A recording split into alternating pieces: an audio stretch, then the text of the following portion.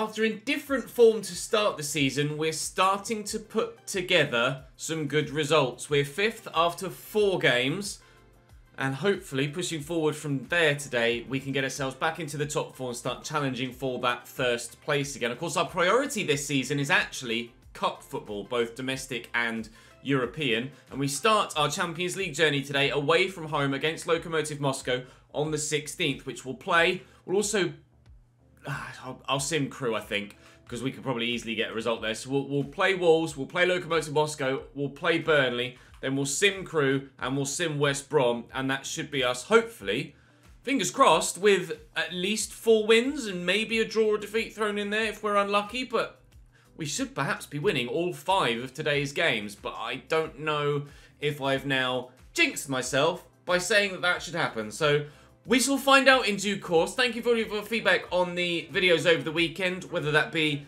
the transfer window for this save, or of course for the FM video that went live on Saturday afternoon. Thank you for all of the support on that. I haven't yet trawled through the 300 comments, but I'm going to do so after I've recorded this and tomorrow's video as well. So it's on the list of things to do during the workday today. So thank you very much for all of the views and all of the comments, and I'll get back to a handful of you in due course. But positive response, and very pleased with that. Thank you very much indeed. If you haven't seen the video, check the channel page and watch it. You won't be able to miss it. It's the one thumbnail that stands out from all of the rest with a big Cambridge United badge on it. Let's see what side Wolves are putting out against us today, and rather than just sit and waffle on throughout all of the pre-game credits, let's just jump to the performance and we can see who's where. So Andre Lunin in goal, Nelson Semedo at right wing back, so it looks like they're playing 5.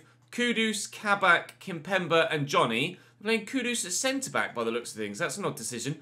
Hamed Junior Traore in the midfield with Leander Dendoncker. Then Rafinha wide right, Daniel James wide left, and Munir through the middle. So yeah, it's a 5-2-3, but they've got Kudus at centre-back.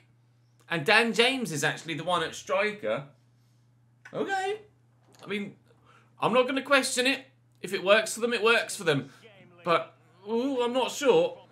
Dendoncker switching it out wide to Malik Wilks. Goal in the Arsenal game. It's Arsenal versus West Brom. We don't yet know, really. It's too early to tell, isn't it? Who's going to be challenging us for the Premier League title this season.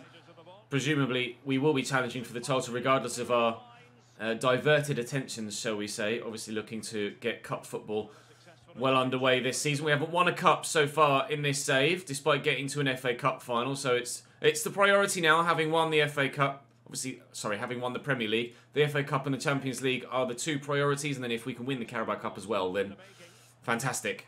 But we'll wait and see what happens in this one. We obviously won the Community Shield after winning the Premier League last year. We got, well, it took a penalty shootout, didn't it, against Tottenham. Kudus is very, very, very fast, and maybe that's why they've got him in their defensive line, purely to make up for a lack of pace elsewhere. Although with Ozan Kabak in there, they're not exactly lacking on pace in their defensive line, but never mind. Can't get ourselves to 1-0 lead after 20 minutes because Andre Lunin put in a good stop. James, wary of the pace in their front line. See no Adama Traore for them in this lineup, but still it's going to be a dangerous team to play against. And he hasn't yet scored for me in a played game, Lisandro Martinez, but has picked up an assist or 2 so far, and very nearly getting another one there. Oh God.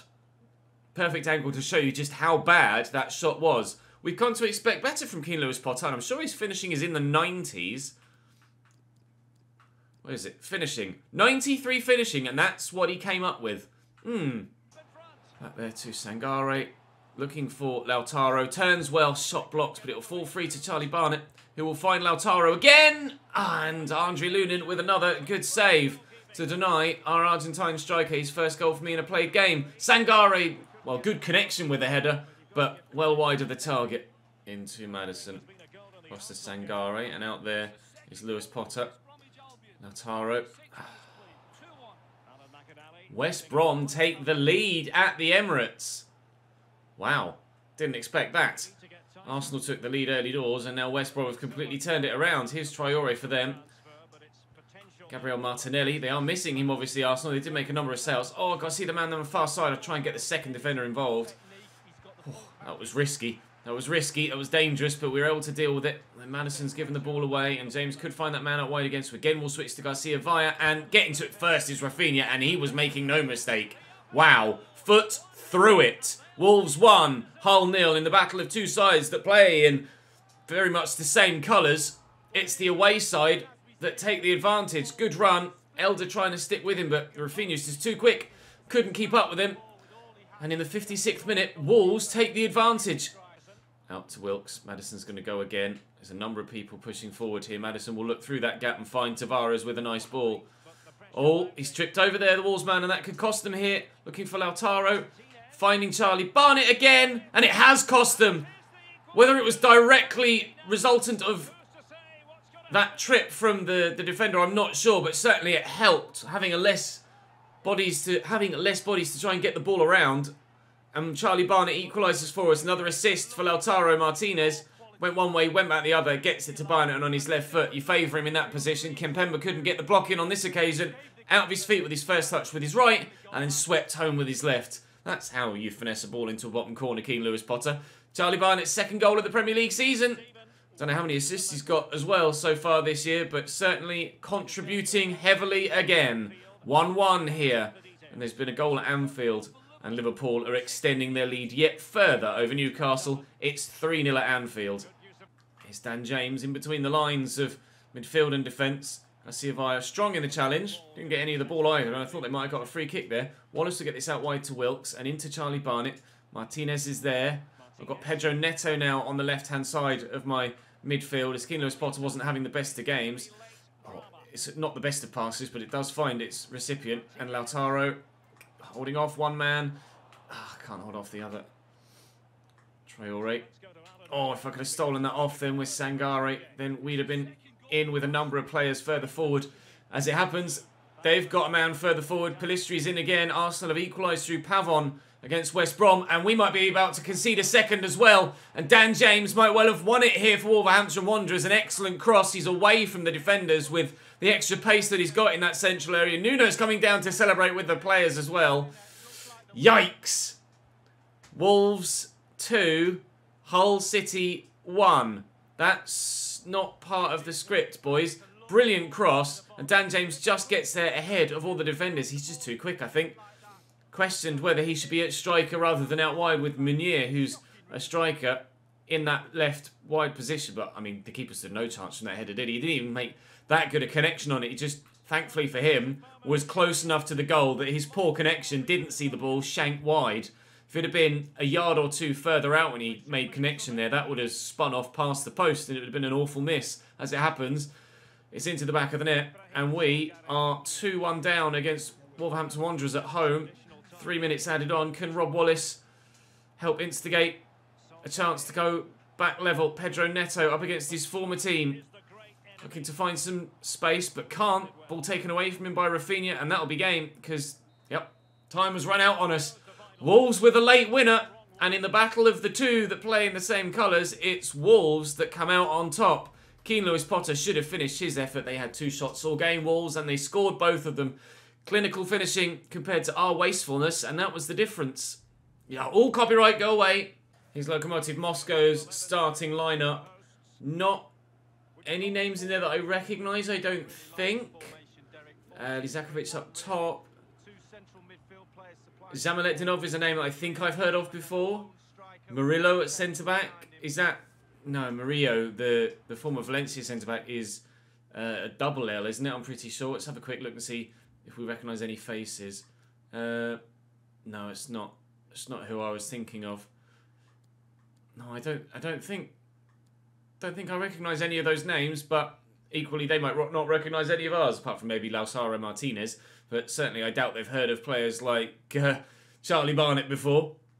You can see I've rotated a little bit. Neto on the left, Sigankov on the right, Curtis Jones in the middle, Pellegrini at left back, and George Long in goal. So we'll see what we can do in arguably, probably, on paper, the easiest game of our group. Nice ball over the top to Mac. Oh, great ball. Poor touch. That could have worked really well for Lokomotiv there. Barnett round the corner to Curtis Jones. And Lautaro could be away. And he's away. Very much so. And they're not going to catch him here. And he'll score. His first goal for me in a played game comes in the Champions League. Let it be known that the man to score the first ever goal for Hull City in the Champions League is Lautaro Martinez. The first goal in Hull City's history at this level. Scored by our brand new £150 million signing. Money well spent. Magiv to Jamil Lektanov. Pellegrini gets a foot in well. And a nice ball around the corner to Curtis Jones. He's turned nicely and gone again. And Barnett looks for him. Can't find him first time. Can find him second time. And through there's Lautaro on your right foot. And a second. Curtis Jones gets an assist. Two new teammates linking up very well into celebrate with each other. Okay, fine. Two new teammates linking up very well together, and we have ourselves a second here against Locomotive. Curtis Jones has been brilliant so far. So forward-thinking, always busting forward from that central midfield position to get involved in the attacks. That's exactly what I wanted in that role when we were looking for a player to fill it. Curtis Jones seems to have done that perfectly well. Lovely assist from him, and a second goal for Lautaro Martinez here this evening, and we have ourselves a 2-0 lead. Shamaletdinov, Magiv. Oh, early shot, flashed just wide, and then the ball disappeared for some reason. Not far away from their striker, Lizakovic. Oh, very nearly burying it in that bottom corner. But so far, George Long with a clean sheet on his return to first team football. Shame he's got zero sharpness because you can't train goalkeepers, but, you know, never mind, eh? Hopefully next year. Curtis Jones across to Sangare. And forward to Neto. Down the line is Pellegrini pushing forward well. Can he whip a ball and maybe find Lautaro for a hat-trick in the first half? No, Murillo deals with it well. Maybe from the corner instead. Sigankov to deliver towards the near post. It's actually more towards the penalty spot. It's going to drop here to Curtis Jones eventually. And the referee's going to blow for time. Solid first half though. If only we could have done that against Wolves. Win that header, Tavares. Well up. Curtis Jones is there to get it round the corner. And Sigankov with the switch. Quickly by Neto. Oh, looking for Lautaro. Will find Lautaro. And Pedro Neto's in. Rifled home. Making the most of that start. Pedro Neto on the score sheet. Unfortunately, couldn't change the game for us against Wolves. But we have ourselves a goal to make it 3 on the night. I get lucky there with the dodgy touch from the Locomotive man. But no mistakes from the finish. That is very, very good indeed by Pedro Neto. We're starting the Champions League by showing our intent in this competition this year. We want to do well. We want to get to the final, at least for the board. And I'd like to win it too if we can. But certainly this fires a warning shot to other teams in the competition. Just because we won the Premier League last year after only being up in that division for 2 years doesn't mean that we're not deserving of being at this level. Doesn't mean that we're going to be at that level again this season. Oh, Neto could be in again on his left. We'll go for a similar finish, but he's pulled it low and wide this time rather than high and into the top corner. Close to 4, but we'll stay at 3-0. And Lautaro, he's gone again there. Oh, would have been a lovely through ball if the defender hadn't gotten in the way. Curtis Jones completely wipes out the Locomotive man, and no foul given. Lautaro poked that for Charlie Barnett, and he could add a 4th here. And Julie does a very similar finish to Pedro Neto. I mean, the strength in the middle there. Get off the ball. Give me it back. We'll have a 4th. Well done, boys. Lautaro with another assist. And Barnett with another goal. They're creating quite a good partnership here at the beginning of this new season. We mean business with Lautaro and Charlie. There's the final whistle.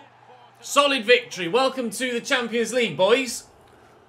Certainly making our mark on the competition at our first opportunity to do so. Great to see Lautaro get on the score sheet a couple of times, and the left-footed finishes from Neto and Charlie Barnett was certainly very good as well. Not sure what the other result was in our group, but we'll head into the game against Burnley now. Hopefully, full on confidence and ready to get another victory. Burnley, Nico Mantle in goal, Marius Wolf, Wout Faes, Dale Fry and Tanganga, Perez, Mohamed Bakayoko and Orta, Carlos Fernandez and Luis Javier Suarez up top. Carlos Fernandez seems to have a habit of scoring against me, doesn't he? We'll try and keep him quiet on this occasion, but Burnley aren't necessarily a bogey team, but a team that occasionally we do struggle against. Let's see if I forward to Rob Wallace, who gets a start now. Lautaro Martinez was a little tired actually after the Champions League game, so I've brought Wallace into centre mid, moved Maddison into cam, and now Charlie Barnett is actually playing at striker for this particular match day. I didn't want to rotate too much because obviously we've got the game against Crew where we're going to want those fringe players to be fit to hopefully get us a result in the Carabao Cup. Or to, oh, actually, it's a very good turn to bring that down inside. Turned away from the defender well. There's a number of orange and black shirts around him though, and we've slowed them up. Tanganga, oh, good shot by Horta, but good save by Galacci. Perez will take the corner on that far side. We'll try and get rid of it. Do want to get back to winning ways in the Premier League as soon as possible. Got a couple of back-to-back victories at the end of yesterday's episode, and then kind of stumbled again with that late defeat to Wolves. A point wouldn't have been too bad, although we were at home, so you kind of want to win all of your home games if you can. Now we come forward. Sangari to turn away there. Not the best of close control, but coming forward well. Lift this, and we should find Wilkes. Dale Fry deals with it. Good solid defender, Dale Fry. Not sure if he's Premier League quality, but certainly very capable defender. Keep that in, Malik. Well done. Tavares is there in support, and whipped. Looking for someone in the middle, and only finding Timmy Bakayoko. Oh, Jesus. Pinballing about a bit at the minute. Rob Wallace. Go on then. That's floating. But it's not going to cause Mantle too many problems. Bit of quick footwork, and he can backtrack and get to it. Stir you with a dominant header there. And I didn't foul him, ref. And the referee agreed. Barnett around the outside. Support arriving. Wilkes. Keane. Again. Maddison. I can't score. Tanganga over the top. Finds Fernandez. Chelsea take a second goal lead against Leeds at Ellen Road. Here's Luis Suarez. Oh, he's turned brilliantly. Just on a sixpence. Spun on the ball there, and Burnley lead by a goal to nil. Seeing a big difference in the way that we played in the Champions League and the way that we're playing in the Prem. That turn there, that's almost undefendable at times. It's just turned so sharply and so quickly that Steyu can't deal with it. And then a really good finish on the end of it as well. Burnley, in the 41st minute, lead. Our league form is not that good so far this season. We are stumbling in the Premier League in defence of our title. We can't get going.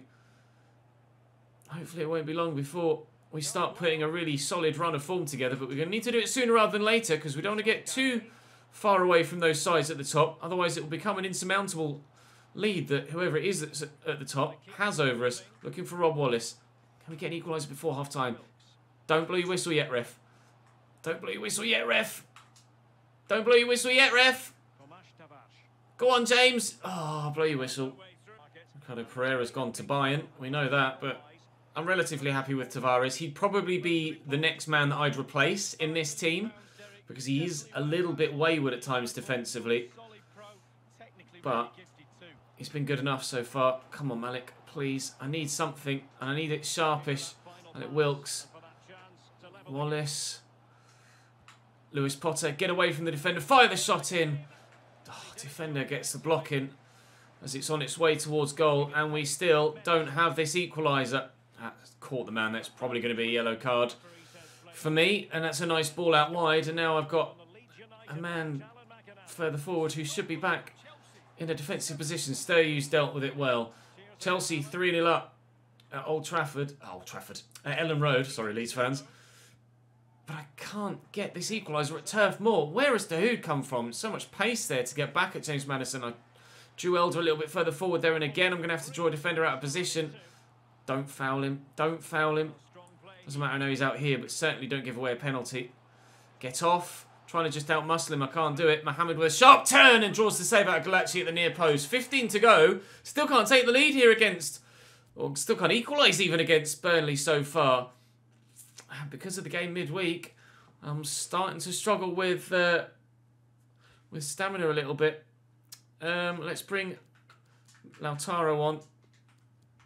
Move those two like that. Lautaro can go right up top to striker, so I can move Charlie Barnett back in here as eventually a centre forward.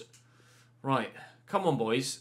I need at least one, if not preferably two. You've 15 minutes to make a difference. Lewis Potter was scuffed past, as was that one. Come on, lads. You're better than this. Through that gap. There we go. Come on, Callum. Come on, Callum. Find the right pass. Find the right pass. Find the right pass. And a finish. Very well worked. That was a good goal. It's just taken us 80 minutes to find it, unfortunately. But we're level at Turf Moor, and there is time to do what Wolves did and grab a winner late on. Tavares, I needed that high attacking work rate then from him, and Charlie Barnett has the presence of mind to drive into the space at the back post. Good ball across. Easy finish in the end. And we're level. We just need one more. Can we turn this around? It's Tanganga inside to the hood. That's a nice ball. Good tackle by Stevie, but the ball still drops free. Tanganga. I need to get it off them sooner rather than later, otherwise we're going to run out of time. Right, now or never. Literally, now or never. Tavares on the counter. Inside to Charlie Barnett. Going to drive into that space. Lautaro is there for me. Lautaro is there for me. Lautaro Martinez. Oh, what a challenge from Dale Fry. The last touch of the game could have been us scoring a second. It wasn't. I tried to angle myself so Lautaro would have a better angle on his right foot. But by doing so, it's just lessened the distance that the defender needed to go to get there for the slide tackle. And we won't win the game. How gutting is that? I can't believe it. That was it. That was it. That was the moment. And I've ballsed it up. We play again on Wednesday. Oh, I just accepted that. I wanted to reject it. All the others have been loaned to buy, so I've been able to go in and just go boop, boop, AA or XX, and the top one that comes up is reject. There's one time that I actually do that without double checking, and it's just a regular loan. Brilliant. Well, Dave Gunn will go out on loan then, not to worry. We will head towards the next game against Crew. Fuck my life, I can't believe I've done that. And we will have, I mean, I guess Dave Gunn isn't necessarily a massively important player, but still. I was kind of hoping to keep that body at the club, to be honest. Wallace wants to play. I'll think about it. You are going to get the start, Rob, don't worry.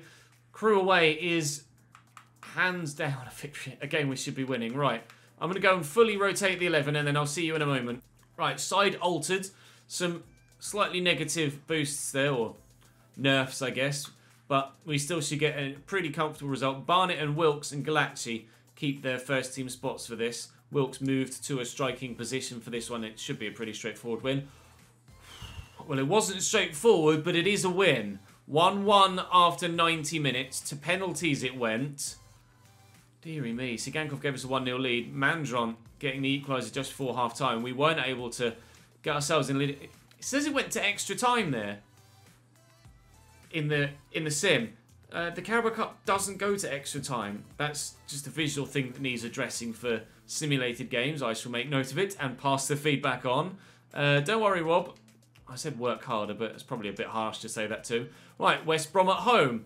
And everybody's fully fit. This should be, I hope and pray, a pretty straightforward victory. Come on, boys. Get it done. A 0-0 draw. What's happened to us in simulated games this year?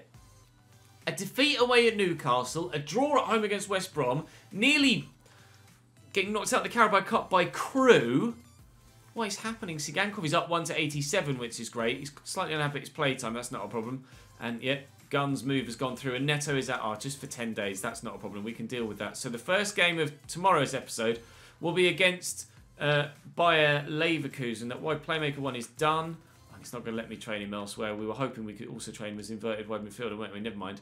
Not to worry. So tomorrow, we will hopefully continue our great Premier League form. We'll have Leverkusen, Liverpool and Manchester United. And then, oh, we've got Watford. I might split tomorrow, or might split the next month into two. We've got so many games now. I think it's going to be a case of, at least until the run-up to January, judging by this, playing every single game. Leverkusen, Liverpool, Man United. If it had Aston Villa in there, and then I could have gone a little bit later on in the month, maybe left one game. But because Liverpool, Man United, and Bayer Leverkusen are all right there at the beginning, and I want to play Benfica as well. So I guess for now, October we'll take 2 episodes, and November 2 episodes because we've got City and Chelsea. We've got some big games in back-to-back fixtures, haven't we? Liverpool, Man United, then Chelsea, Manchester City, or the other way around. The fixture list hasn't been kind to us. Tottenham and Manchester United both in the month of December, but at least split across the month. Well, I say that, and then it's Manchester United, Tottenham the next way around. Oh, dearie me.